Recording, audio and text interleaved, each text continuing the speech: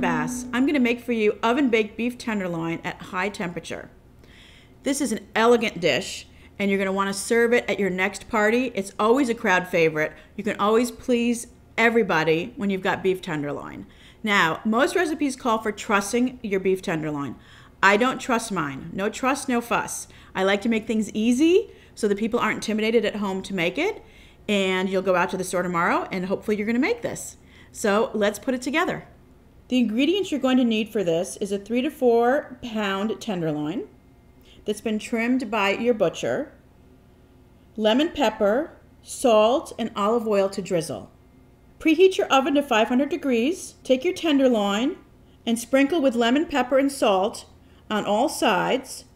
Put it on a baking sheet with foil, drizzle with olive oil, and bake for 25 minutes for medium rare, which will be approximately 125 degrees if you're using a meat thermometer. For medium, you'll want it to be about 135 degrees.